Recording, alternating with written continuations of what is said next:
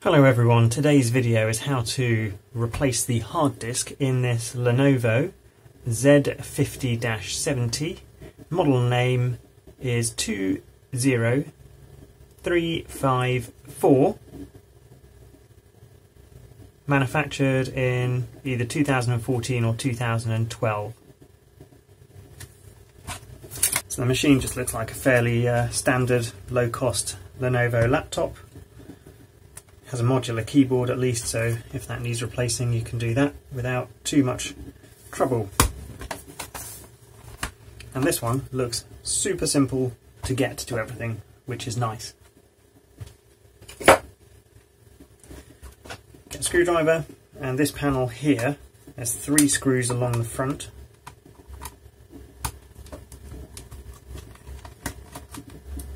Unscrew them.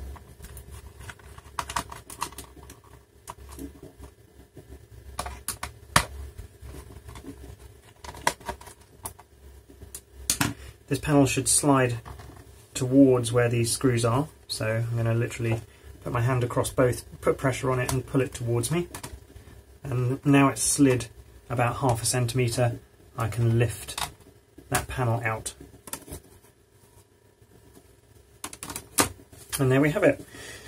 2 sticks of memory, the wireless card, the CPU heatsink and fan assembly, and the hard disk. And the hard disk is what I'm after. I do notice on this that there's quite a bit of dust in the vents on the underside here, so while I've got this cover off I'm going to use compressed air on it to clear that. I might use compressed air on the fan here as well, which seems to have a lot of dust on it as well. However, task at hand is the hard disk, so there is one screw which is top left for me, and then another screw bottom left, bottom right,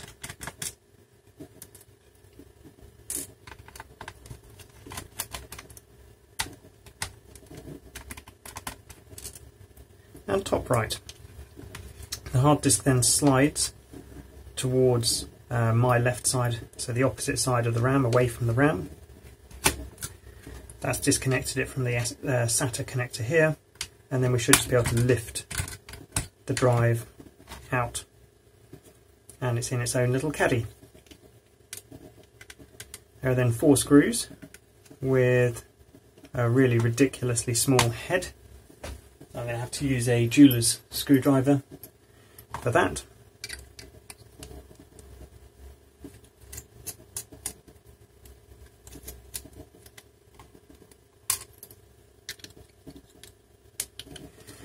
And then for me it's really easy to forget the orientation of these brackets.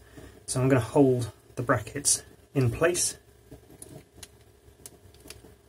rather than just let them fall off, because when I put the new drive in I want to remember which way round they were. Cool. I can even get that one undone. There we go. Okay, so that's all those screws undone.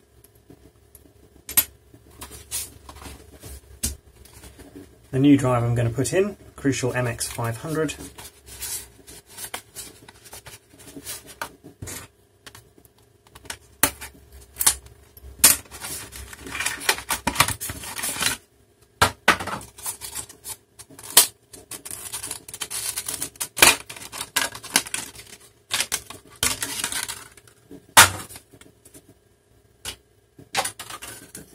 And, as I say, super easy to forget the orientation of these, so now I've left it like that, I can now lift these up in the same way they were on the hard disk and put them in the right place.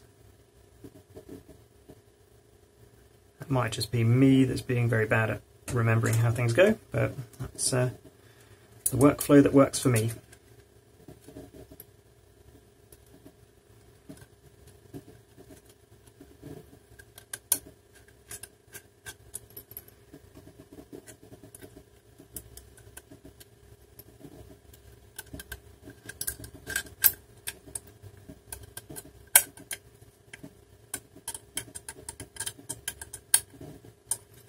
That's one side of the bracket on.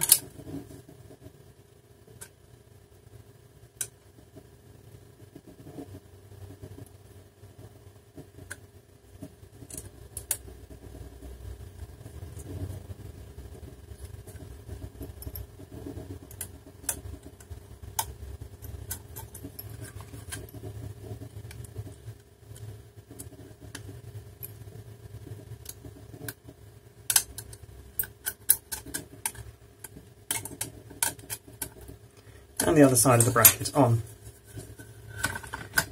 And I'll come back to that in just a moment. I will clone the data that's on this drive onto the SSD.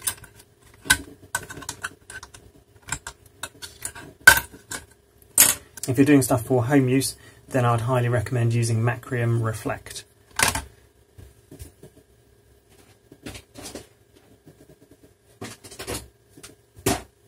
Along with a USB to serial ATA connector.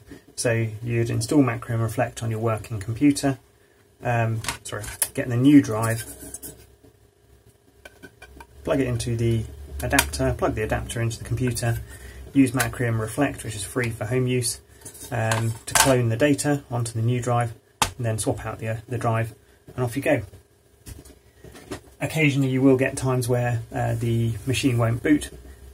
Use the old drive to create a Macrium Reflect recovery disk and boot off of that recovery USB disk, and then there's an option in there to repair boot problems, and that usually solves the issue. So the next thing you'll see will be me putting the machine back together with the SSD in it.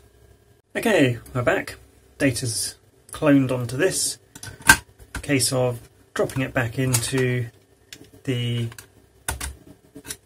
drive bay and then sliding it over so that it makes connection to the serial ATA connector. And there's the 4 screws which hold the drive in place.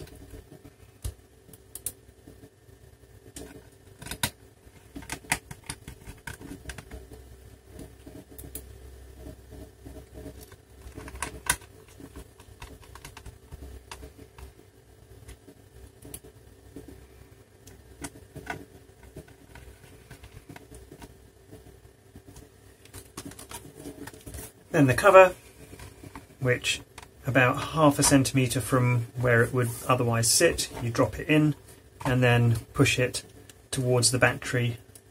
And then there are 3 screws along the front of the machine.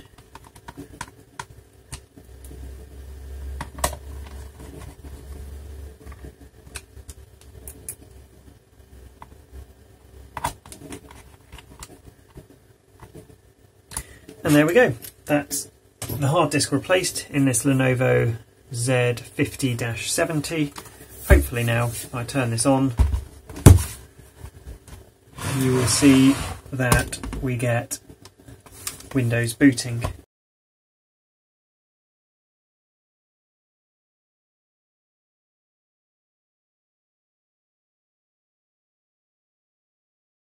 Windows is booting, and we should get to the logon screen.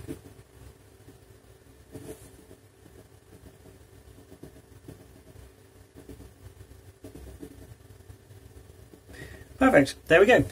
Hopefully this video has been helpful to you. If it has, it would be really helpful to me if you wouldn't mind subscribing to my YouTube channel. You don't need to have the video notifications switched on, but the subscriber numbers really do help. Thank you very much.